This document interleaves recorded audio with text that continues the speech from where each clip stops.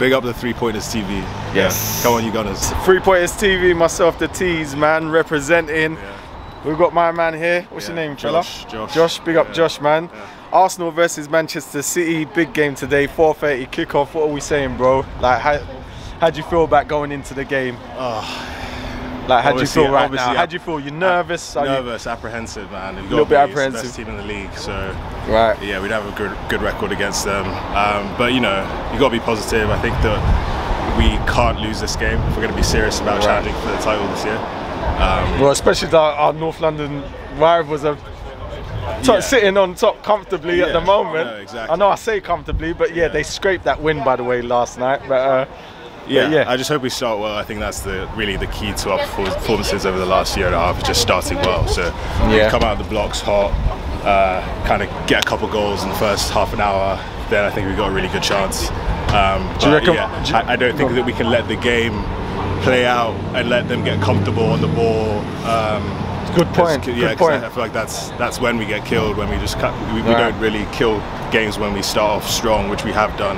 Yes. A lot over the last year and a half. So minimal mistake. There's no room for mistakes in a fixture like this, right? No, not at all. So yeah, we'll see. Obviously, the starting lineup's a big question mark.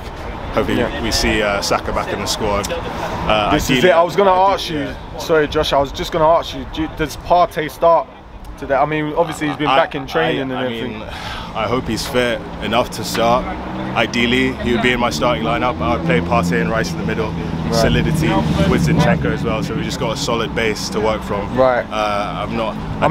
Declan Rice, he's been absolutely immense. I mean, that game against Lonzo, in midweek, what a fantastic performance by him. Top player, top signing. So yeah, I'd play two of them if I can. I don't really see a place for Havertz in this game, unfortunately. Yeah. I do like him as a player, and I hope that he comes on over the next a few months as he settles in the middle. But I don't think this is the right game for him. So, yeah, that's kind of how I feel. Another question I wanted to ask you: do you remember the last time Arsenal actually beat Manchester City in the league? Would it not be in 2015? Very good again. Yeah, Santi Cazorla. His best performance in an Arsenal shirt at the Etihad. Yeah. Wow. Okay, say no more, man. Yeah, a long time ago now. Long time ago.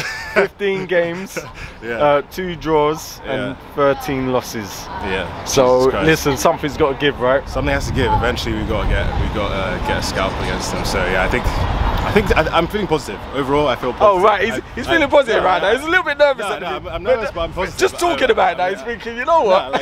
We can win. Honestly, they have not been looking. They're not playing like they were at the end of last season, where they were just looking completely invincible, completely indomitable. I think that over the last couple of weeks, they've shown some weakness and vulnerability. I think that we can hopefully capitalise. So, excellent. Thank you, Josh. Listen. Oh yeah, did I get a prediction from you? 2-1 Arsenal. 2-1 Arsenal. Thank you very much. And can you just do one last thing and just tell the viewers, come on, mate, come on. We got the Three Pointers TV, because we only get 3 points in it. Big up the Three Pointers TV. Yes. Come on, you Gunners. Yeah, big up, man. Thank you so much, bro.